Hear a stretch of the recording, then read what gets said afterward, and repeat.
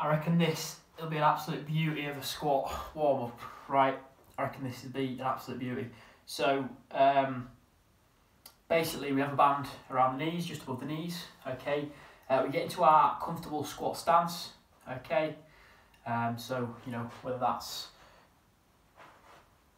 wherever we can sit the legs between the hips, basically. So for me, that's quite wide, right? It's about here.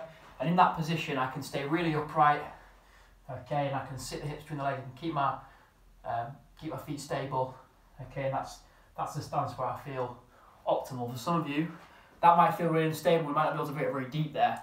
So it might be going a little bit narrower. Might be turning the feet out a little bit or keeping the feet in.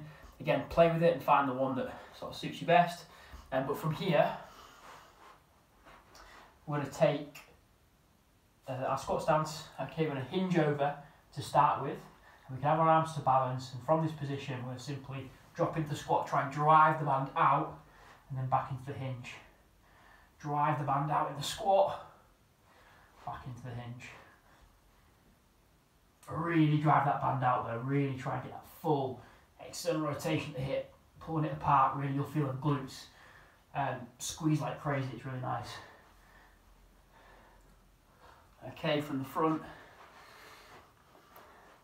hinge position, just a bit of tension on the band in the hinge, and then drive the band out, back to the hinge, drive the band out, feel the glutes squeeze, back to the hinge, drive out.